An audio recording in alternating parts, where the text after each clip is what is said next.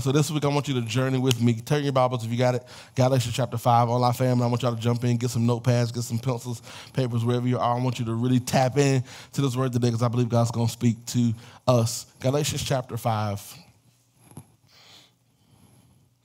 the sake of time, I'm going to go ahead and start reading. I say then, oh God, here we go. Walk by the Spirit, and you will certainly not carry out the desires of the flesh. I'm going to say that again. Walk by the Spirit, and you will certainly not carry out the desire of the flesh. For the flesh desires what is against the Spirit, and the Spirit desires what is against the flesh. These are opposed to each other, so that you don't do what you want.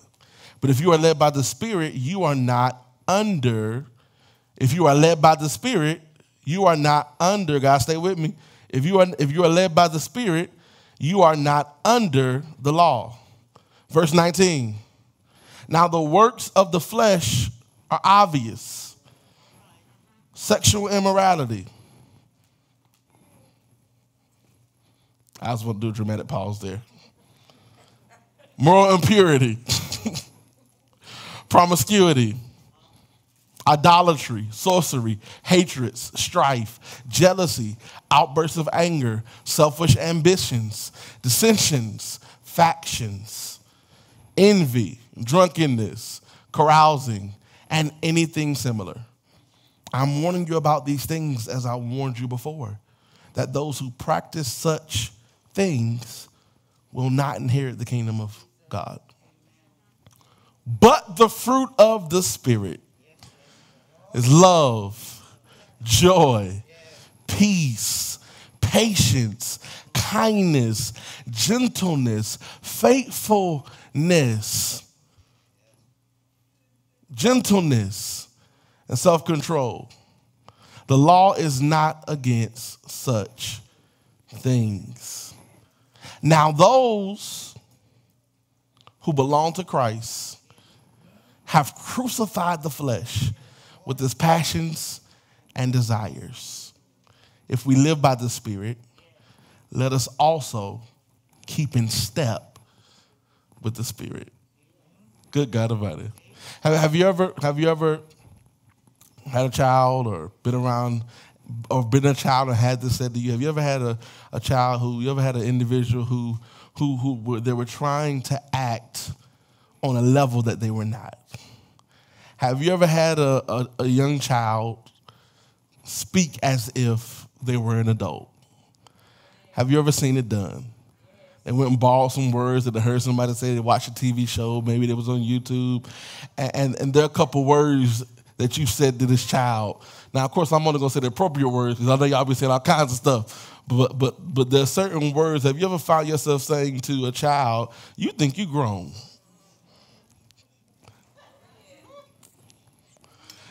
Have you ever walked in, or not even a child, sometimes it's a teenager, that made some decisions, and when it's a teenager, it's a little bit different. Oh, you think you're grown now, huh?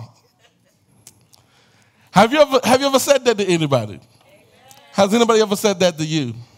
Well, brothers and sisters, I submit to you today that there are times in our lives where we can pontificate or present the idea or the mirage that we are further in our lives than we actually are.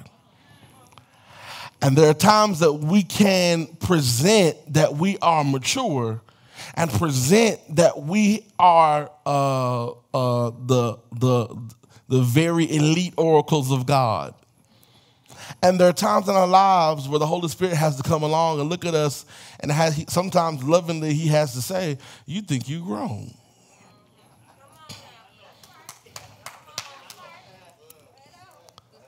I think there are times, I think we all talk about, he's a good, good father.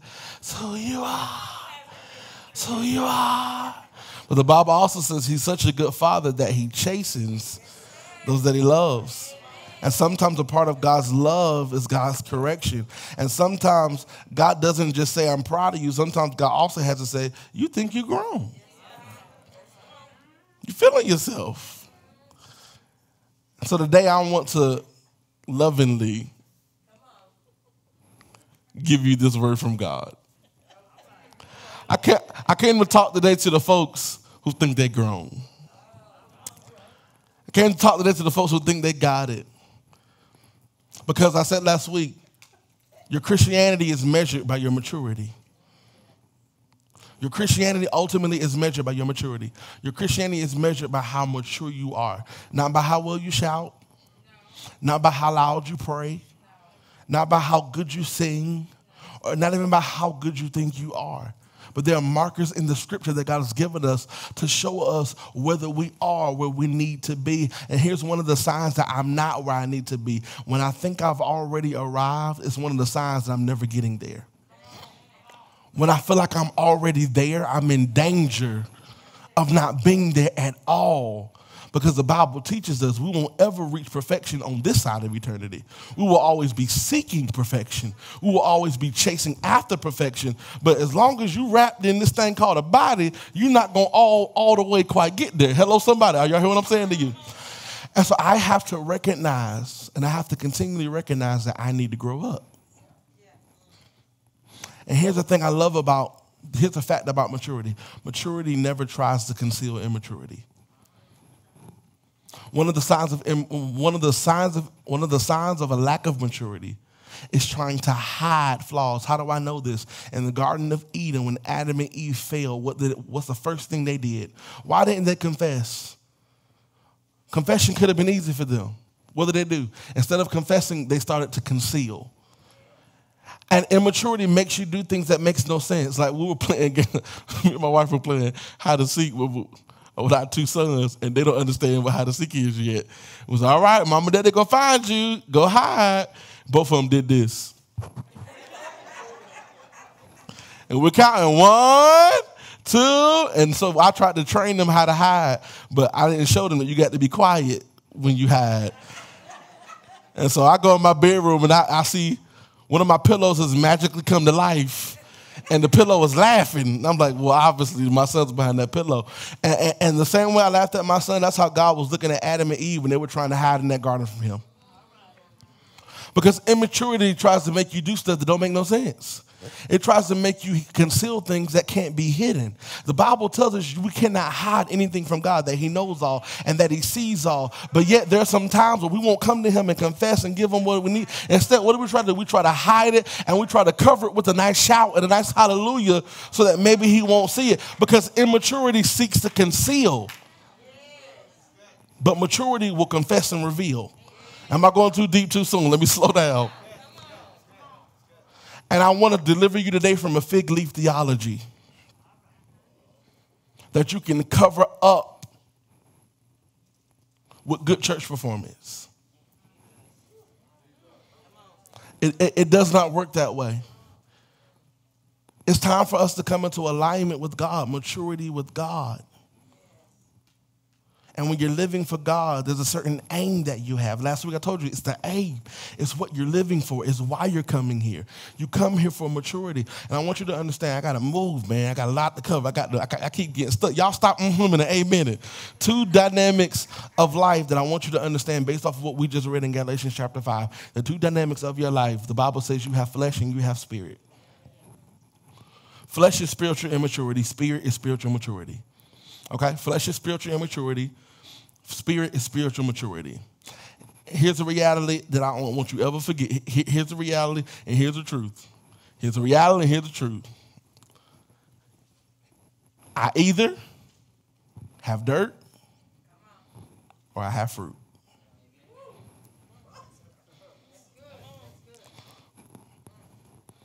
Y'all heard what I just said to y'all? Either I got dirt or either I got fruit. Either I am spiritually immature or I am spiritually mature. They don't live together. They're on opposite ends of each other. And here's the reality. The reality is, I need you to understand, here's the reality. The reality is the fruit of the Spirit is the proof of the Spirit. The fruit of the Spirit, I told you, we're in this series called Grown Up Christians. Y'all put my graphic up and leave it up. Christian, grown-up Christians, I have to be identified by something. One of the ways that identifies that I'm not with God is I don't have anything to show for it. Remember I told y'all last week that we got to do away with this thing, you ain't supposed to judge me. No, that's not true. In the church, we are supposed to judge each other. We're supposed to judge each other to examine our lives to make sure our brothers and sisters are all bearing fruit. Meaning, if my life looks like this, one of y'all better check me. One of y'all better say something to me. Don't let me leave this world with a bowl full of dirt. I want to produce some fruit. I want to be a grown-up Christian. And if I'm not being a grown-up Christian, I need other grown-up Christians around me to help me become a grown-up Christian. The Bible says iron sharpens iron. That one of the things that we have to get back into is we got to get back into a place where if you love me, you don't agree with everything I do. When you love me, you'll correct me and you'll challenge me and you'll tell me what needs to be said if it means I'm going to help you grow in your destiny. I submit to you that the people who tell you what you want to hear are not your friends. They may be your enemies.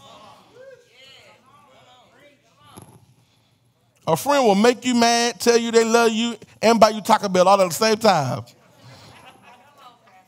I know you're mad at me. Come on, let's go to Chipotle. I'll buy you a burrito. It's going to be okay.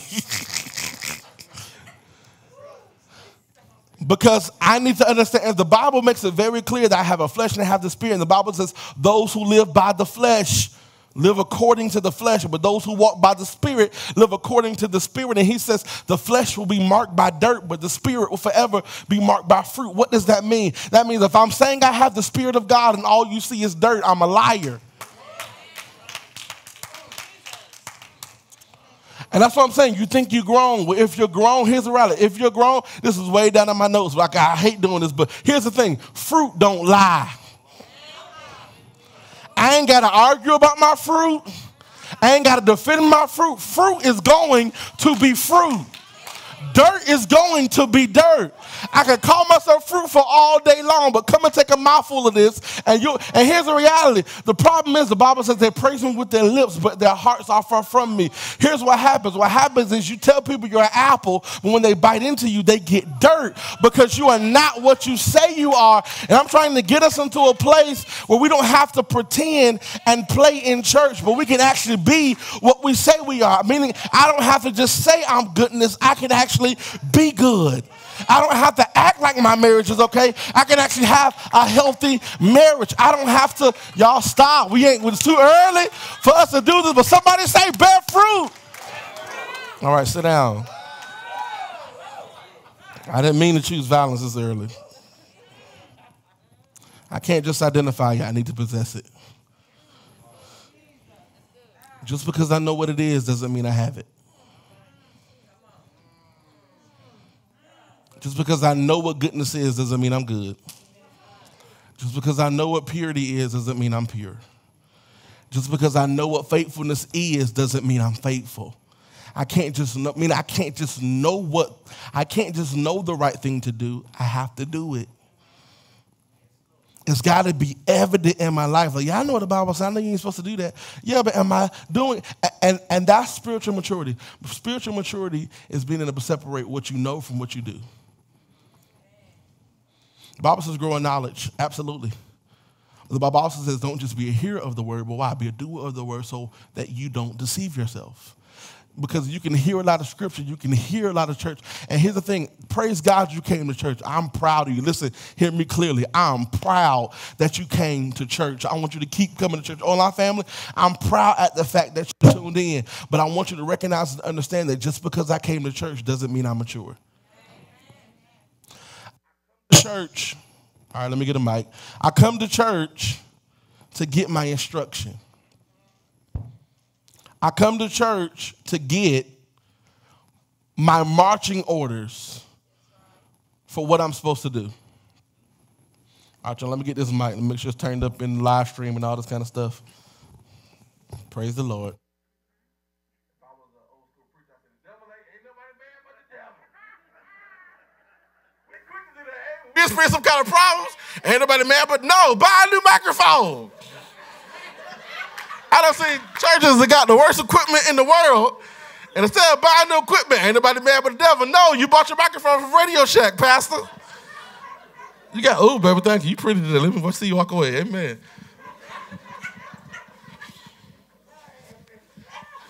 I can't just deny it. I got to possess it. John 15 says it like this: I am the vine, you are the branches. The one who remains in me and I in him, what's the product? Produces fruit. Produces much fruit. You can do nothing without me. You can do nothing without me. Now we read that, but I want y'all to read verse 8. Here's the combination of what God wants from you. Because I don't want to give y'all my opinion. I want to tell y'all what the Word of God says. I want to tell y'all what the Word of God says. The Word of God says this: my Father is glorified by this.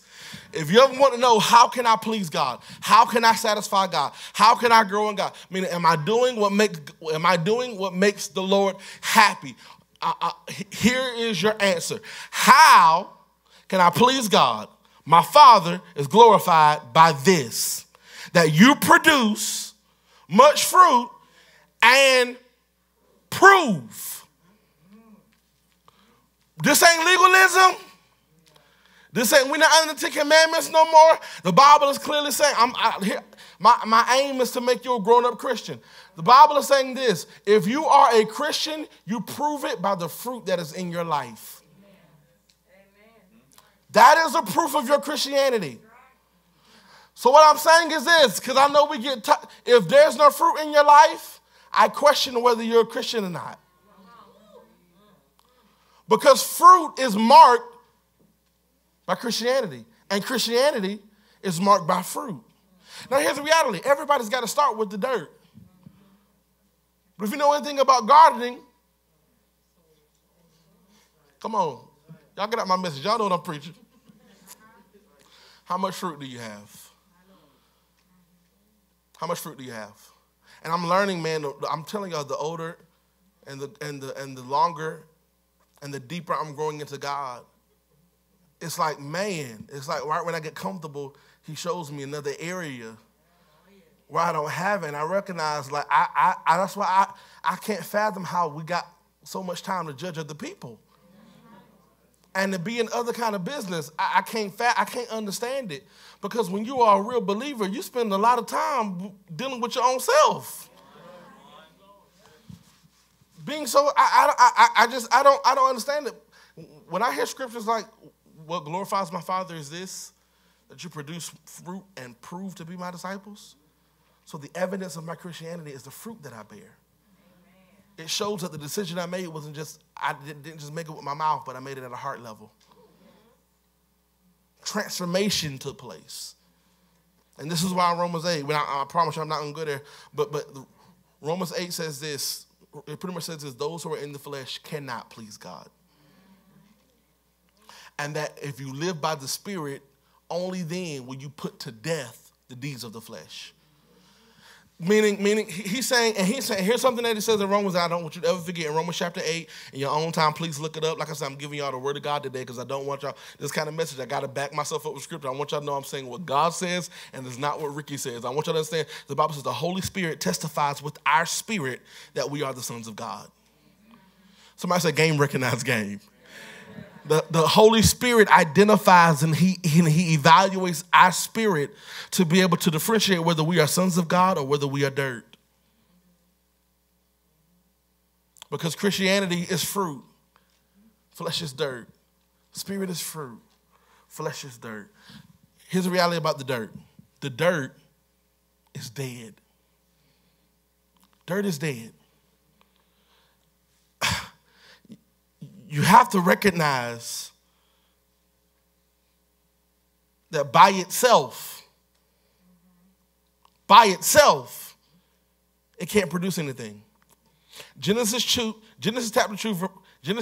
2, verse 7 says, then the Lord God took the man out of the dirt of the ground, and he added his breath into his nostrils, and then the man became a living thing.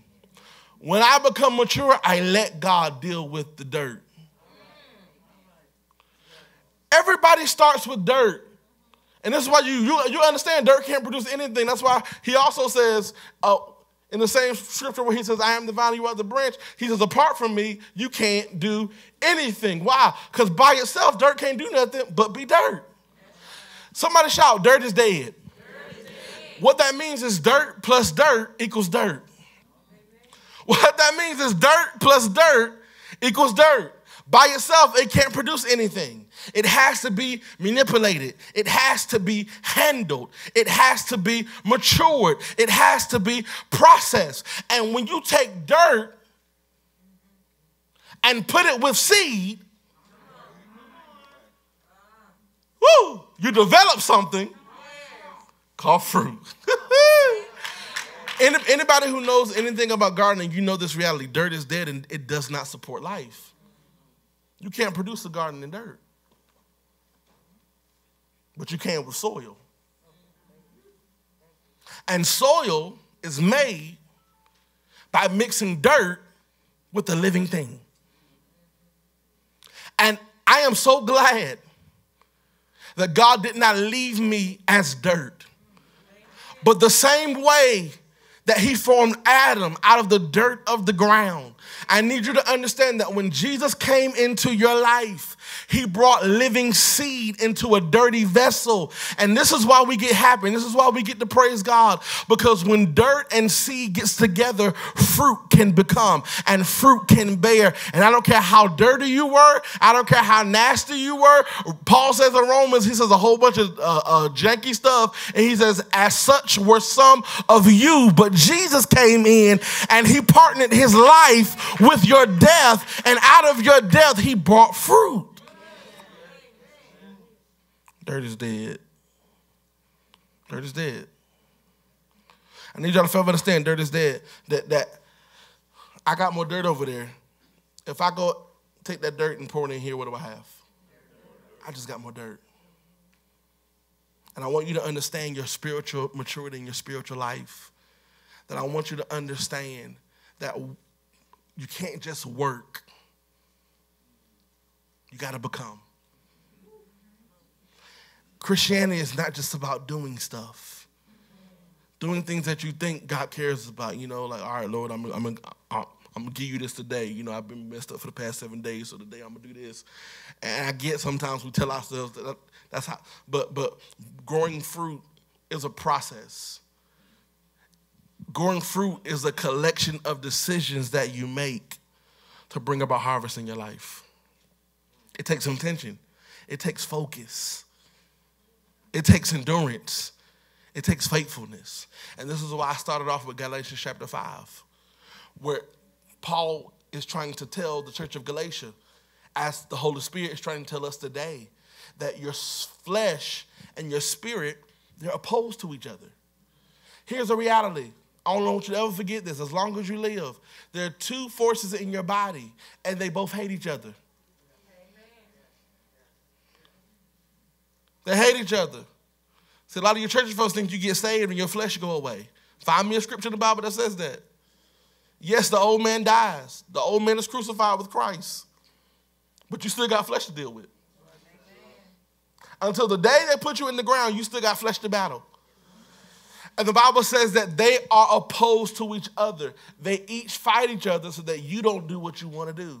So my spirit wants to please God, but my flesh really don't want to. My flesh wants to please myself, but my spirit really don't want it to. They are both evident and they both fight each other. And how they win, or if they win, will come from the deciding factor of who I give the most attention to. If I live dirty, it's what it's gonna be. Because dirt plus dirt equals dirt. Or I can make a decision to live fruitful. I can take dirt, put the seed of God's word in the dirt, and produce fruit. Because dirt plus seed equals fruit. And this is why we need the word of God. Because the word of God are the seeds of life. This is why I don't want you just reading and praying out of religious obligation, but I want you to chase God and follow God because it's the seed that you need. The word of God is your come up. The word of God is your win. And I get it. Here's the thing, because I want you to understand this, because it will never mean as much to you if you're only reading it because a pastor told you to. If you're only reading it because a preacher on YouTube told you to do it. I want to get you to the place where you're hungry for more of God. You're hungry for maturity, because I said this last week. When you're hungry, it's different. Your seek is different. When you're hungry, all this is different. What I love is there could be about 100 of us here right now. And here's the thing. While I can see your presence, I can't see your intention for coming here. Only God can see that. Amen. So I don't know what brought you here. Only God knows what brought you here. And what I'm trying to help us understand is that it's not just about coming, it's about intention. It's not just about coming, it's what I'm coming for. And I want to get you on a path where I don't want you chasing things that when you get them, you're going to recognize that they were never worth your chase in the first place. But I want you to chase some things, and at the end of it, you say, I chose the right thing.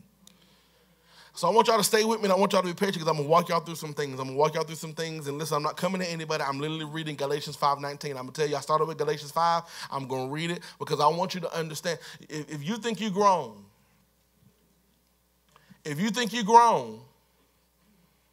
then what you're saying is, I'm fruitful. I'm fruitful. If you think you're grown and you think you are not spiritually immature, then you're saying my life is not a bowl of dirt. My life is a bowl of fruit. Woo! Somebody say, you think you're grown. All right, y'all, stay with me. I'm going to go through this fast. I'm not going to rush, but I'm going to go through this fast. Galatians 5, chapter 19 says this. Now, the works of the flesh are obvious. Somebody say obvious. The works of the flesh are obvious. Meaning you can easily identify in your life what can't produce for you. You will easily be able to distinguish and recognize, I can't see flesh, but I can see what it does. What I'm saying to you today, here's it. Immaturity is obvious. It's obvious. And a lot of times I find people arguing back and forth on what maturity is, what maturity isn't. Immaturity is obvious. It is obvious. And Galatians chapter 5, verse 19 says this. It's obvious, it's clear. And then the apostle gives us a list, just so we don't ever be confused. He gives us a list. I'm going to give y'all this list. I'm going to send y'all home. I'm going to pray for y'all. First thing he says is there are 4 categories of sin. They're sensual sins, they're people sins, or soul sins. They're people sins, and they're social sins. They're sensual sins, they're soul sins, people sins, and social sins. The first level, he says, is the sensual sins that you can identify a bowl of dirt by. I didn't say this, Apostle Paul said this: adultery and fornication. They are the signs of immaturity. Okay? I want y'all to hear me clearly. They are the signs of immaturity. They are the signs of immaturity. I see so many beautiful people looking for all love in the right places. I see so many beautiful sisters wanting to get into a relationship with a good man, but they just feel like they just keep getting bad apples. So many good dudes out there that want a solid girl, but find out every time, all of them for the streets. I mean, it's almost like I just can't find what I need. I can't find what I'm looking for. And here's what you have to recognize. I love y'all. I'm not judging y'all, but you can't change relationships like you change pants. That one of the signs of maturity is understanding that I can never get from a person what only God can give me. Amen. And this is why I got to have a covenant with God. Singles, listen to me. Come here. This is why I give God my body. This is why I make a commitment to be purity. This is why I make a commitment to be pure. This is why I make a commitment to abstain. Why? Because I understand whatever I give God, he takes it and he does more with it. But whatever I give to the dirt, it becomes more dirt. And I want y'all to understand this. I want y'all to understand this, that you got to invest in things that will protect your soul from being contaminated. And I need you to understand that your flesh is the author of confusion. So if I do something or if I align my life with something, come here, husbands that's sleeping with somebody right now that ain't your wife. I'm not judging you, but I'm telling you, if you sow dirt, you're going to reap dirt. I want y'all to understand that it's evident that dirt plus dirt equals dirt. And here's the thing. I want you to understand. Why is adultery wrong? Why is fornication wrong? Because here's the reality. The Holy Spirit's intention is for me to what? Bear fruit. And so I don't care what we try to say, the Holy Spirit will never lead me into fornication.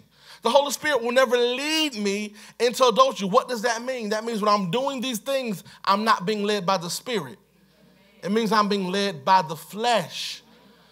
So when people are in adultery and fornication, we're not judging you, we're telling you it's flesh. We're trying to get you to get away from the dirt. Why? Because if you put dirt in dirt, you're just going to get dirt back. It's not going to produce. Dirt is dead. It has no life in it. And so I want you to understand, John Piper said this, one of my favorite theologians, people who try to love without relying on God's Spirit always wind up trying to fill their own emptiness rather than sharing their fullness. That whenever I don't invest in things that don't deposit back in me, I'm actually depleting myself. And this is why some of us are tired.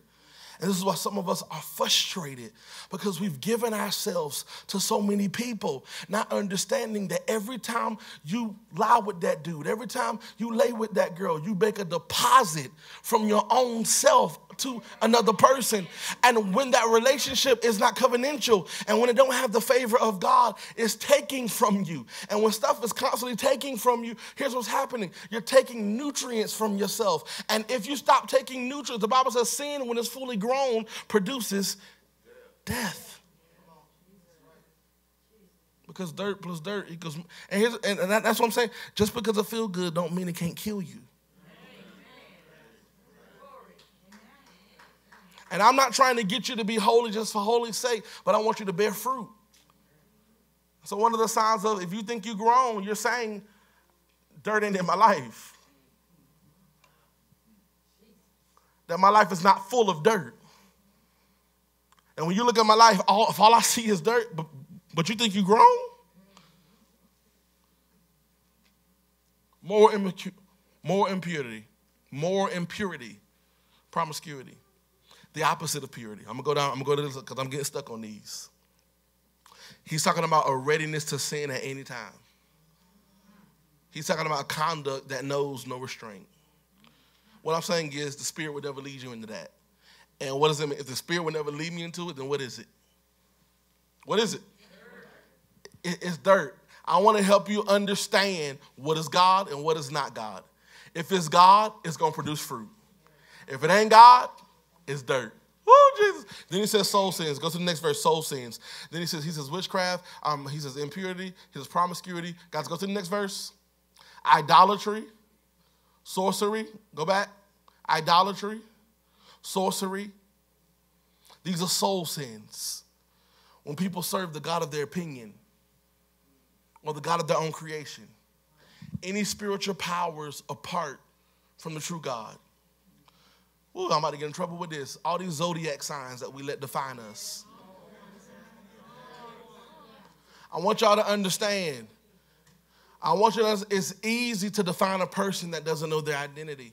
And a lot of us do it, but we don't even understand where it came from. It came from Babylonian culture, where they will look at the sun and they will look at the moon, and based on the proximity of the stars from the sun and the moon, they would develop that's Leo, and that's Virgo, and that's Scorpio, and that's Cancer, and that's Tarsus, and that's Pisces, and that's Libra. And what happens is my birthday comes along in October. My birthday comes along in October on the latter end, and you see me hashtag Libra, not understanding. And here's why I want to bring this to your attention. Just because you don't understand it doesn't mean it's not detrimental to you. And I want to bring you out of immaturity and bring you into maturity. Here's immaturity. Anytime I let anything define me outside of Scripture, it's dirt. It's dirt. I'm not being legalistic today. I'm not coming at you today, but I want you to, that's why he says, until we reach the unity of the faith and in the knowledge of God, until you know right from wrong. And just because I don't know what's wrong doesn't mean I'm not held accountable for it being wrong. I want to bring you into a mature knowledge of what is right and what is wrong. Nothing provides identity over the Bible for me. I don't have no zodiac sign. I don't subscribe to that. Why? And I'm going to tell you, why is it dangerous, Pastor Ricky? Why is it dangerous? Because with the subscribe sign is a list of attributes that they say you act like. So what's their focus? Their focus is to define you. Oh, that's a Cancer right there. Oh, that's a Scorpio right there. No, I'm a son of God. No, I'm a daughter of God. And I will not be subscribed or defined by some stars in the sky. And here's why I can't be defined by stars in the sky. Because they are a created thing. And I only worship the one and true living God, which is Yahweh, who made the stars. So I will never worship the stars. Instead, I'll worship the maker of the stars.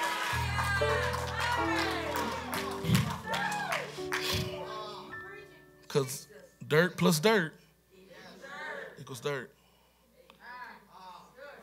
But you think you're grown. Well, since I'm already in trouble, burning sage.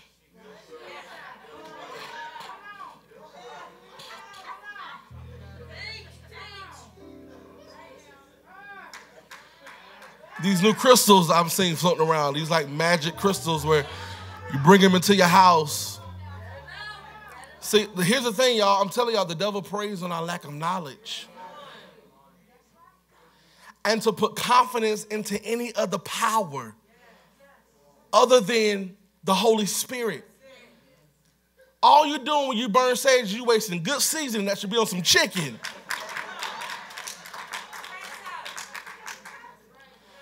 The spirits don't respond to sage. The spirits respond to the blood of Jesus, because the blood of Jesus is the only thing that has the authority to break the power of sin. So you can burn sage all you want to, but until you get it, in the name of Jesus, I command you to leave this house, to leave my children, to leave my family. Until you start burning blood, nothing will leave. I'm not preaching. I promise y'all. Sit down. Sit down, I'm not preaching. Idolatry, sorcery, cosmic meditation, becoming one with the universe. We are living in a culture where they praise the sun, they praise the moon, praise Mother Nature. Here's the reality. All of those things were created. And anything created is not worthy of my worship. I worship God because I cannot define him. I worship God because I cannot predate him. I worship God because I don't know his end or his beginning. I worship him because trying to imagine him in all his form will make my brain explode. Anything where I can track its beginning and end, it can't be worship because it's fallible. But, we want to become one with the universe. And what it is it's a sign of immaturity, because it's easier to make a God that you see to bow down to than to have faith in the God that you can't see. This is why God says in the last days, blessed are those who believe but don't see. Because what happens is if I get to a place hard enough, I will create a God to worship. Because everybody wants a God they can see. So I can't see the God of the heaven, but I can see the sun, so I'll bow down to the sun. And through centuries and centuries, y'all, this has happened. This ain't stuff new. Burning sage, crystals, this ain't new stuff. This has been in the Bible. So all y'all old school church folks, stop saying we created this. This was in the Bible long before we ever got here. Long before we ever got here. And if you're that upset about it, you should have had enough Jesus in you to do away with it by now. All right, I'm not doing that today.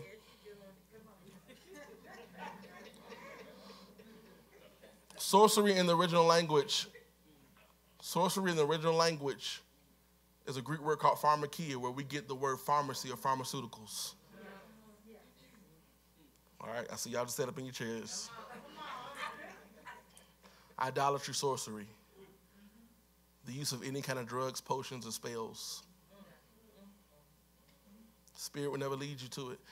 Here's the reality. People, is this wrong? Is that wrong? God made it, so should I do it? Here's the reality. The Spirit will never lead you to become impaired. It won't. It won't. I guarantee you, listen to me. The Holy Spirit will never say, you had a long day, you need to get high. That's right. I'm just trying to be real, y'all. The Holy Spirit will never say, girl, they just tried you. Go roll you a blunt. That's right. He won't do it. Because what does it produce? Now, if you get a subscription for a doctor and it's medication, I get that. But the intent is, sorcery is the intent of using it. My heart posture is to escape or to go somewhere. It's not dealing with what I'm going through, but it's to cope with it. It's to medicate. And here's what I'm trying to help you understand. When you're mature, you'll understand God will never leave you away from his presence. God says, come to me, all you who are heavy laden, and I will give you rest. Take my burden is light. My yoke is easy. Meaning God says, I'm waiting for you to come to me to give you rest. And God says, I need you to understand that what I can do for you, weed can never do for you. What I could do for you, Percocet could never do for you. What I could do for you, Xanax could never do for you. I am your rest. I will be your defender. I'll make you lie down in green pastures. I'll restore your soul. I will renew you. God says, if you let me, I'll be your high.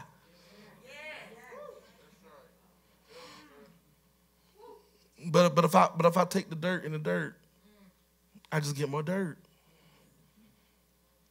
And I'm going to get off this, but this is why you have to keep getting high. Why? Because it doesn't last. Because dirt in itself can't produce anything. Are y'all getting understanding? I don't want y'all getting judgment today. I want y'all getting, y'all be patient. Y'all please let me finish this. People sins. Now we're in people sins. We're in people sins now. Hatred. Next verse. You get verse 20. You get hatreds, strife, jealousy, outbursts of anger, selfish ambitions, dissensions and factions. Stay right there. Hatred. My heart towards people. It's the inner motivation of the ill treatment of others.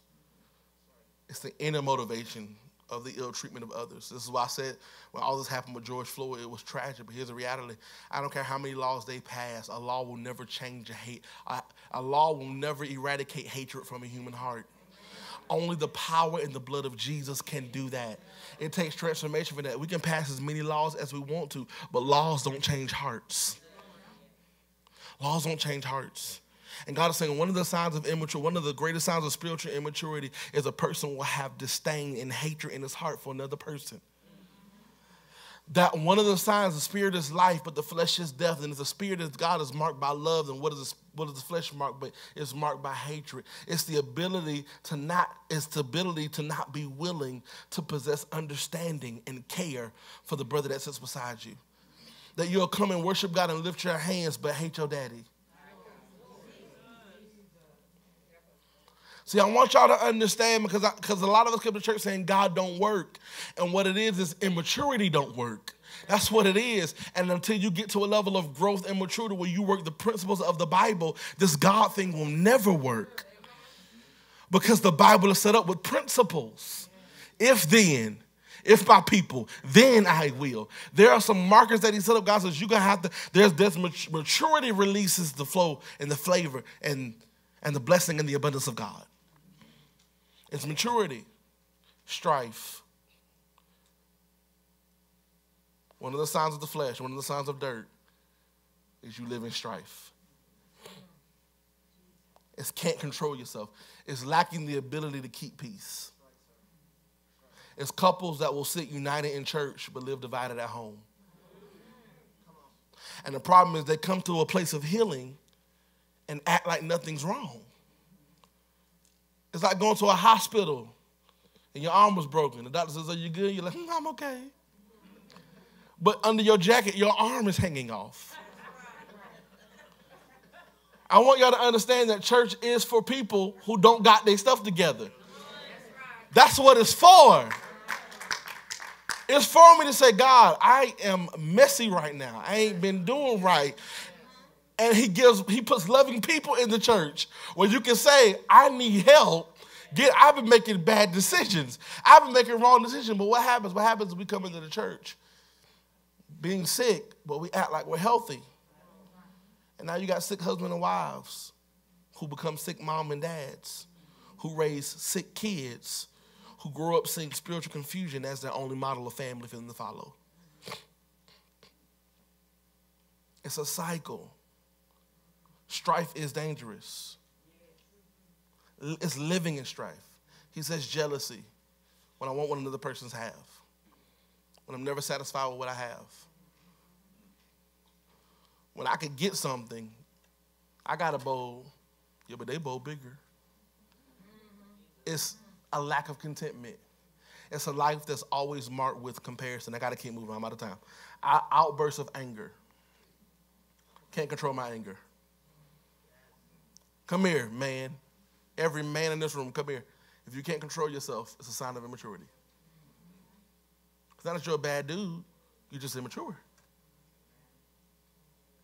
If I can't harness the power that is myself, I can't be trusted with it. And when I lack control, meaning nobody and no thing should be powerful enough to make you come out of yourself. Can't nobody make me lose me. Why? Because I am to be in full control. When I am spiritually mature, one of the markers of that maturity is control. We're supposed to be spirit-filled believers, but every time somebody make us mad, we lose our filter. All kind of words come out our mouths. But you think you grown? Y'all, it doesn't match. I can't say, God, I'm grown, and my life screams dirt. I can't say, God, I'm grown, and I just cussed my wife out last night. I can't say, God, I'm grown, and I just flipped somebody off in traffic because they pulled me over. I think the ultimate maturity test for all us believers, you put a camera in that car and drive around with us. I think all of us will be at the altar. All of us will be at the altar. Y'all, the camera's in. You're like, let me go ahead and get up this altar and repent because I know you saw what I did yesterday. What I'm saying is this, y'all. Here's what I'm saying. If you being spiritually mature is admitting where you're immature. And all I'm saying is this, stop acting like you got it all together when you don't. The only way to deal with the immaturity in your life is to be real with the fact that it's immature. God, I have a problem with my anger. Holy Spirit, help me not to lose control when I get mad. Holy Spirit, help me when all I can see is red and I'm about to explode. Holy Spirit, take my life, have deeper control. Instead of saying, y'all know I get angry sometimes. Do something about the dirt.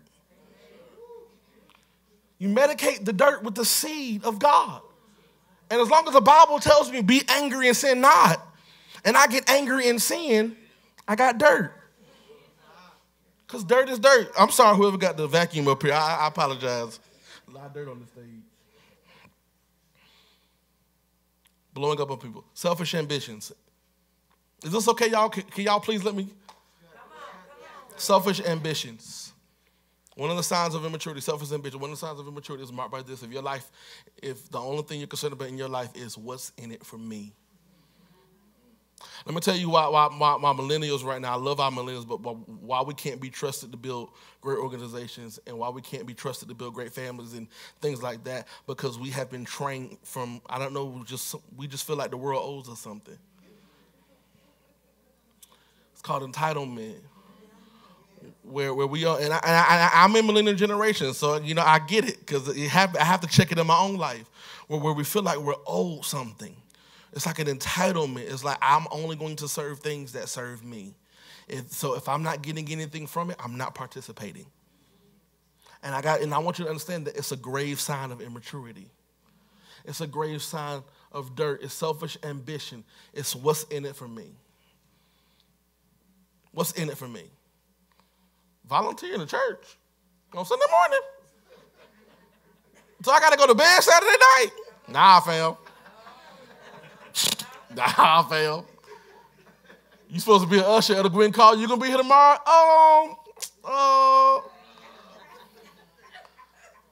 What I mean by selfish ambition, and I'm not coming at us, but here's the reality.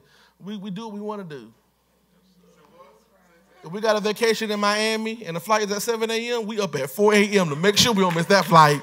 Because we can turn up in Miami. Like, it's hashtag vacation. Like, yo, millennials, talk to me.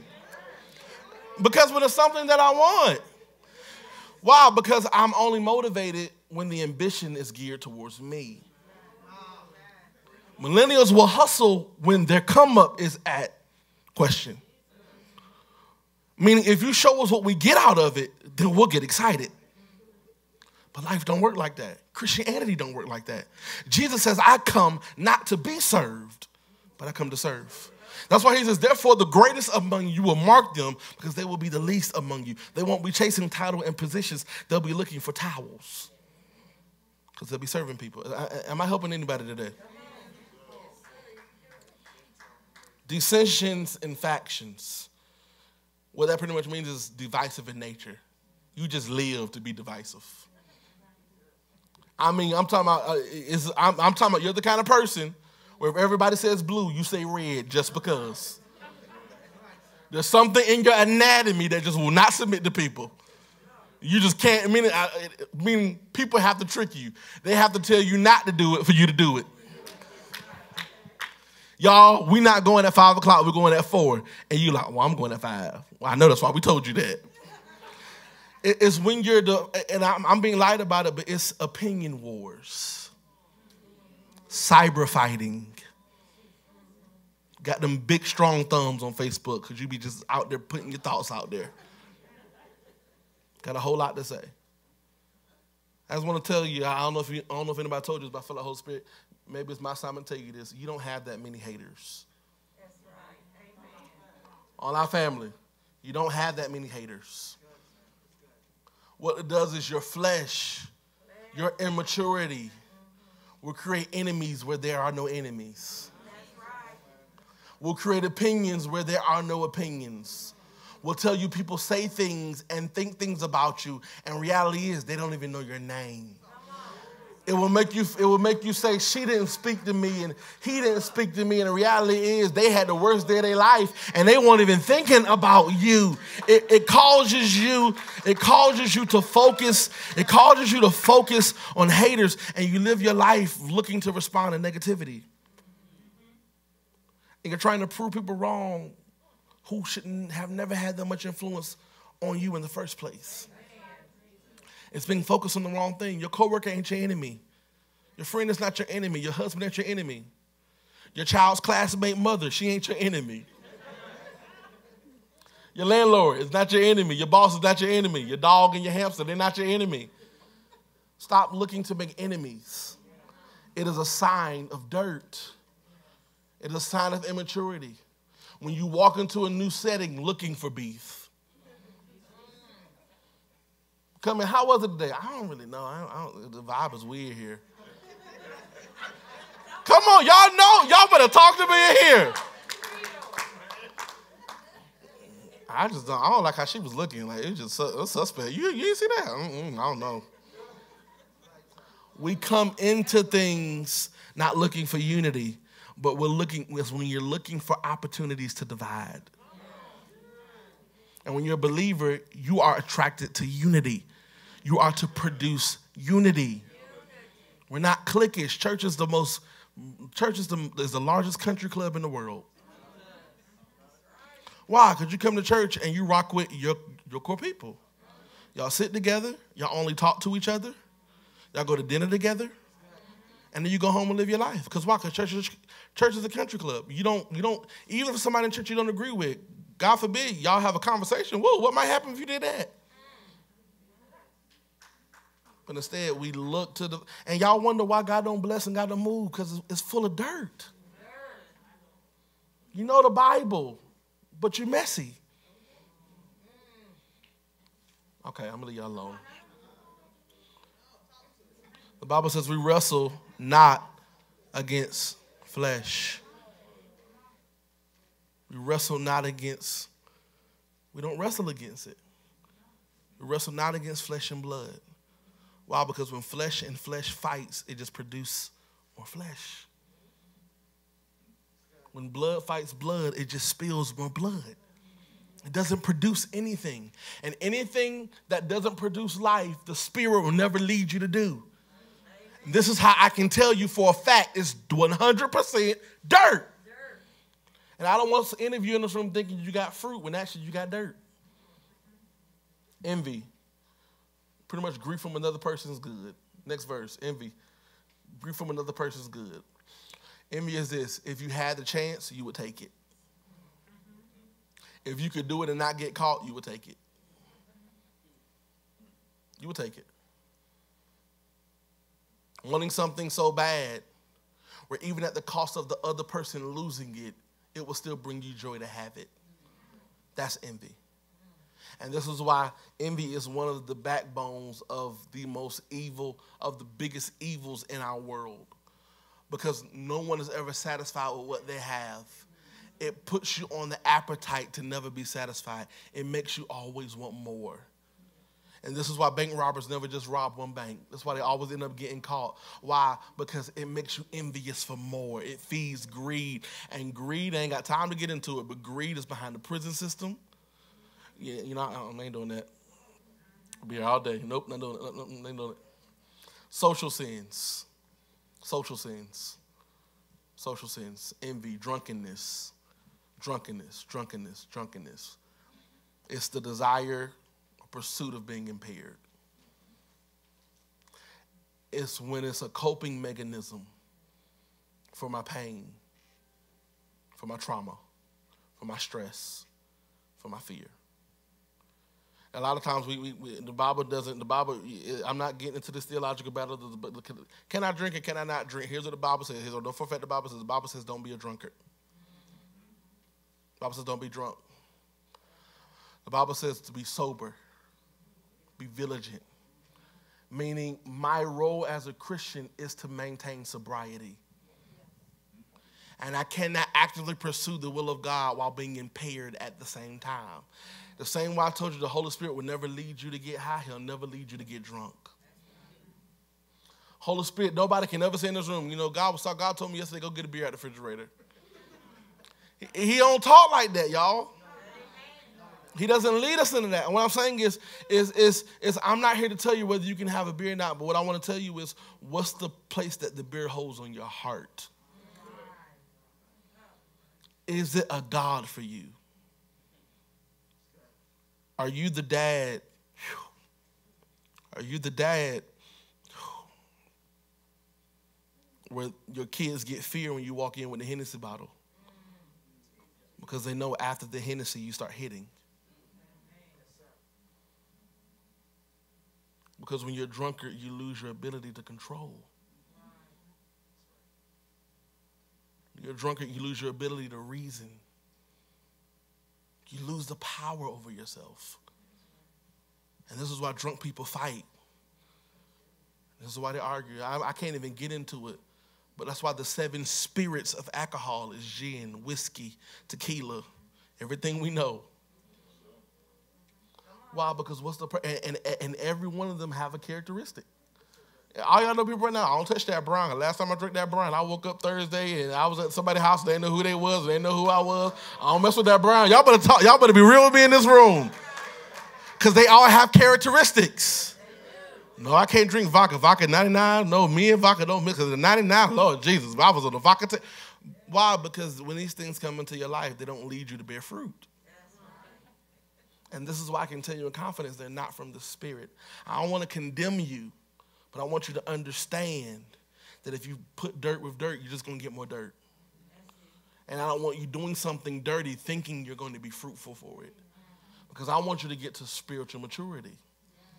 I want to help you grow. So I'm not condemning anybody in the room, but I want to understand alcohol cannot be a God in your life. One of the signs of immaturity is not being able to control that area. Are y'all hearing what I'm saying to you? Are y'all hearing it out of love?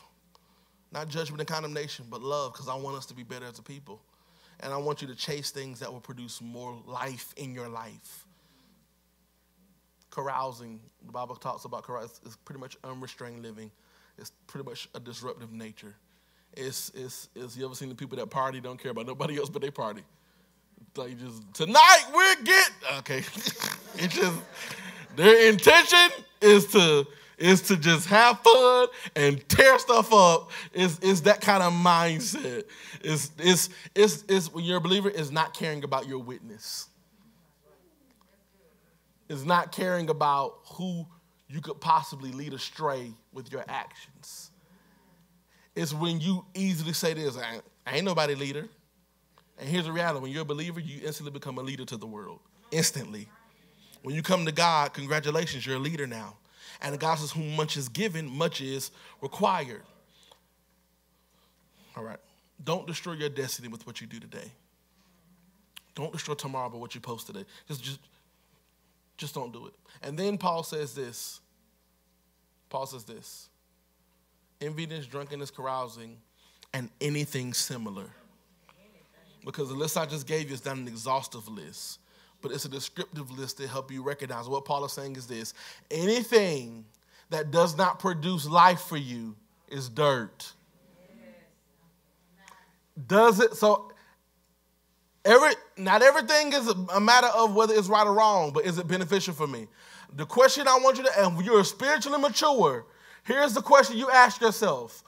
What the thing that I'm about to do, that I'm about to say, that I'm about to think, that I'm about to feel, the person I'm about to call, whatever I'm about to do, here's the reality. Will it produce life or will it produce dirt? Is it a desire of my flesh or is it desire of my spirit? When you're mature, you will make yourself have that conversation, because when my aim is to bear fruit, I recognize I got a limited partnership with dirt. Are y'all hearing me today? Flesh forfeits, fruit inherits. Flesh forsakes, fruit follows. I want y'all to understand the fruit, and the reason why the fruit of the Spirit. All my life I've been taught wrong. I thought it was the fruits of the Spirit. It is not the fruits of the Spirit. It is a plural word. It's the fruit of the Spirit. It's a singular word. It's a singular word. Y'all know what that means? That means everything I'm about to give you, they work in concert with each other. And the reason why it had to be singular is because, okay, I'm going to wait for that one. Here's what I want you to understand about fruit, and how out of time we got to go home. Fruit is relational. Fruit screams maturity. Why do I want you to bear fruit in your life? Because here's the reality. When you show fruit, I know you've been with God. I know you done been through some stuff, and I know you've grown, and I know you have survived, and I know you have matured, because your fruit stands up for you. Your fruit talks for you. Your fruit testifies for you. Your fruit speaks for you. Amen. Your fruit screams relationship. When I got fruit, I've been in a relationship with God. When I got fruit, I'm reproductive. What that means is I'm transformative wherever I go. You can put me in any environment. Put me in any environment. You throw dirt in any environment, and you just made it dirty. You throw fruit in any environment, and you just gave it a capacity to become a forest. Why? Because fruit in itself, help me Jesus, has the ability to reproduce itself. Because every fruit has got a seed in it. This is why God says, I hide the word in my heart. Why? Because when I hide the word in my heart, I have the capacity to walk around and recreate life in any situation. So if you put me in a prison, I still got life in me. If you put me in a hospital room, I still got life in me. Why? Because my fruit reproduces after itself. The Bible says a tree can only produce after its own kind. And this is why you have to be fruitful. It's because my job as a believer is to be reproductive. But if all I got in me is dirt, then all I do is I can make my fruit dirty.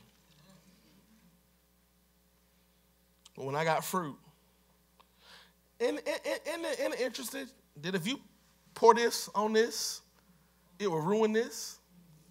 But if you pour this on this, It will grow this. This is the power of God. I gotta move. I ain't got time for this with y'all.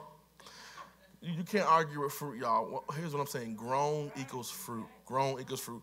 I hate leaving people with negative. I'm gonna give you the fruit. I'm gonna give you the fruit of the Spirit, and we're gonna go home. But the fruit of the Spirit. Somebody said, but the fruit of the Spirit.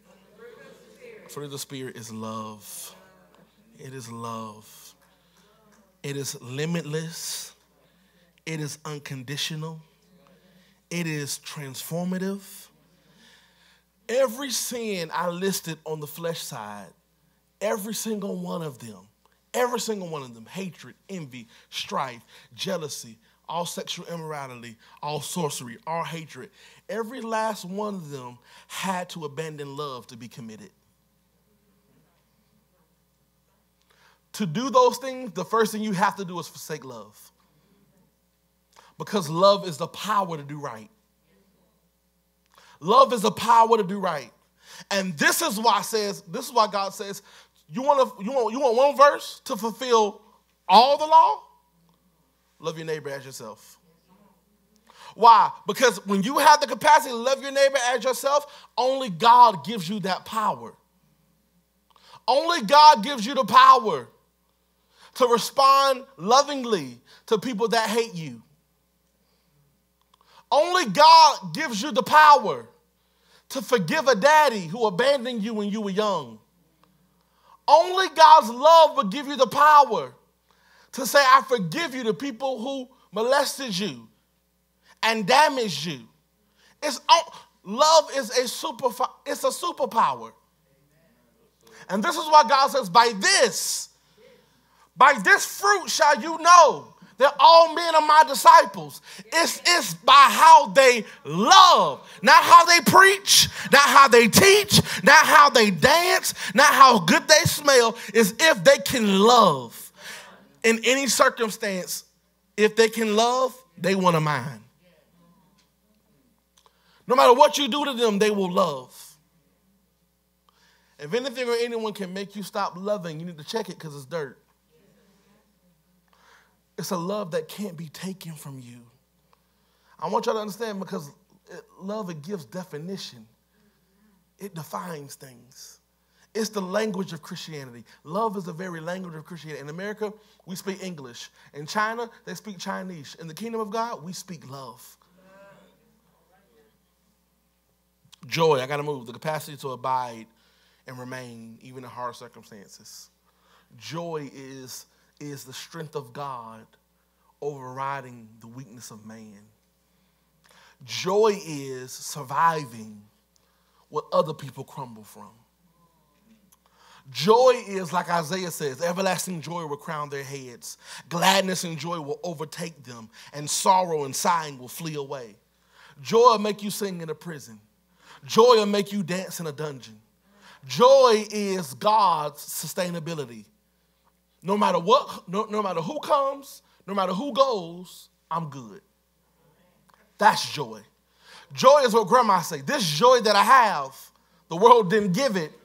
And so therefore the world can't take it away because it's a fruit of the Spirit. It's a product of the fruit of the Spirit. It's not circumstantial. So I don't have to consult how my life is feeling to let myself feel joy because the spirit of joy, the kingdom of God is not eating or drinking, but what is it? Love, peace, and joy. Righteousness, peace, joy in the Holy Spirit. Peace. But the fruit of the Spirit is love, joy, peace. The power over problems. It's the power over problems. It doesn't remove the presence of the power. It doesn't remove the presence of the problem. But it takes the power away from the problem. Peace is a lifting agent. It's a divine wall of protection over you and your family. Jesus says, my peace I give to you, not as the world gives. It's a peace that has no expiration date. It does not die. It's a peace that'll let you sleep in the middle of a storm. It's a peace that'll let you transform an atmosphere. You'll walk into chaos and bickering and all kinds of crazy. It's a peace that will cause you to walk into a crazy house, and like Jesus had the authority to say, peace be still. You can walk into hard situations. You can walk into messy situations, and you can bring peace when everybody else is bringing drama.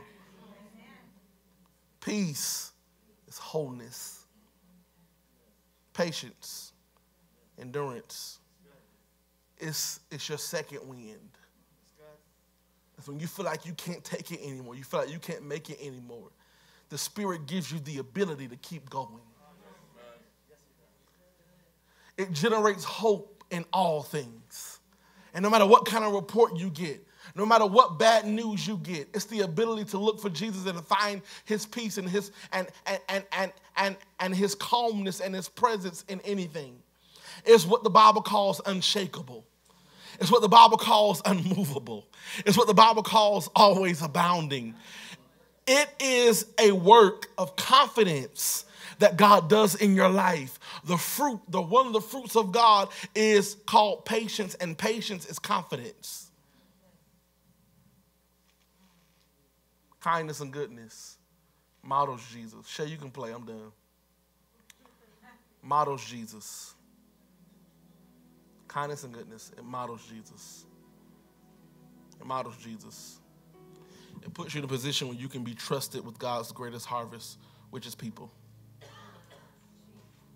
When kindness and goodness emulate from this place, there won't be enough seats in this room for what God will bring into this church. When kindness and goodness is our aim and our focus and our mission, people will finally be standing in line to enter.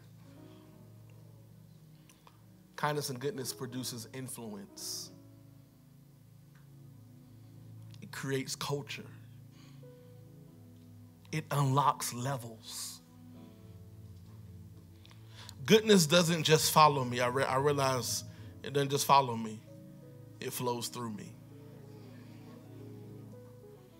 Goodness doesn't just follow me. It also flows through me. It's not just for me, but it's for everybody who encounters me. Faithfulness releases God's favor, opens up the doors. Gentleness, control power, allows for greater assignments. You can be trusted. Self-control, you can handle power and authority. God will give you freedom. It'll unlock levels. We're standing up all over this room. Galatians 6. Apostle Paul says this to the church of Galatia about fruit. Go to Galatians 6, verse 7, 8, and 9.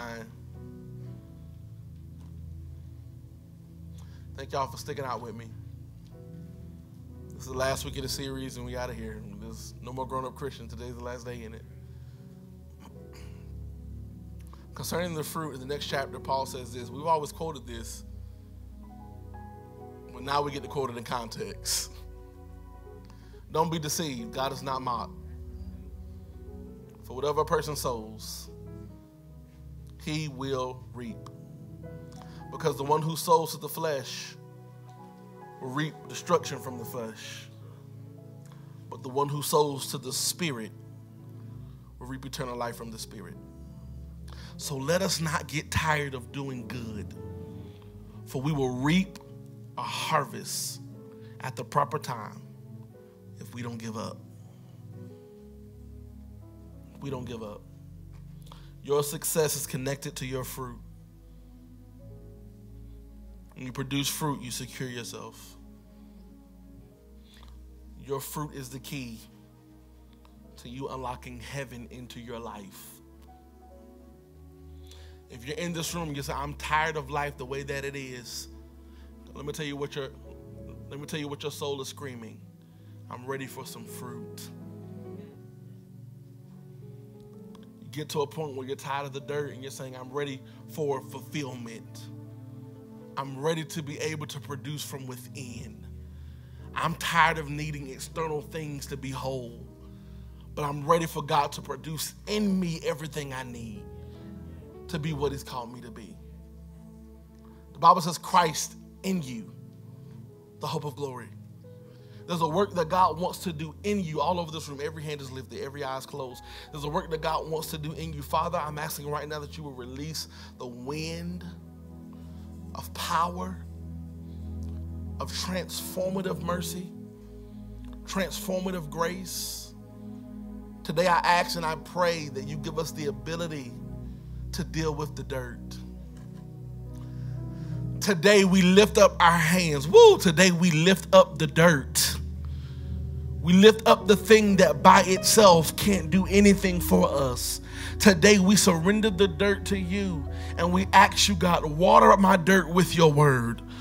God, live on the inside of my heart. Create in me a clean heart. Renew in me a right spirit. Give me the capacity and the hunger to chase after you. Father, I give instruction and ice in the flowing wind to every man in this room, every man watching online. God, let that brother give the spirit the power over his flesh. I speak right now that every brother in this room will get the power to master his flesh, and he will be a king and he will be a priest. God, I speak over every woman in this room, every girl in this room. God, would you empower her right now to lay down her feelings and to lay down her flesh and to lay down her desires and to lay down her anxieties and to let go of that anger and to let go of that pain and to let go of that resentment, God, to let go of what they did to her 10 years ago or what they did to her last week or what her daddy did to her or what her mama didn't give her or what how her friend betrayed her or how her daughter isn't speaking to her. God, I pray that you will release and deal with her dirt and let her produce fruit. I'm praying that you will bring your presence to every pain point in this room. Praying that you will bring the seed of God, the word of God, into dirt so that we will produce fruit. While every head is bowed, while every eye is closed, if you're in this room and you're saying, I need that relationship with Jesus. I need to make a commitment to Jesus. If you did it last week, you don't have to do it again this week. But if you're in this room and you're saying, I've never made that commitment to Jesus, I need the Spirit in my life. My flesh is too strong, and I need the Spirit of God in my life. If that's you, throw that hand up. I need the Spirit of God in my life. I need to give God my complete surrender. I need to give him all. Come on, if that's you, just lift that hand up high. No shame. No shame in this room. I see that hand, my sister. I want to give God my life. All our family, I can't see your hands. For the sake of everybody in the room, everybody shout, Lord Jesus, I'm ready for fruit. Come into my heart. Save me. Transform me. Today, I make the commitment to be a grown-up Christian. In Jesus' name, amen.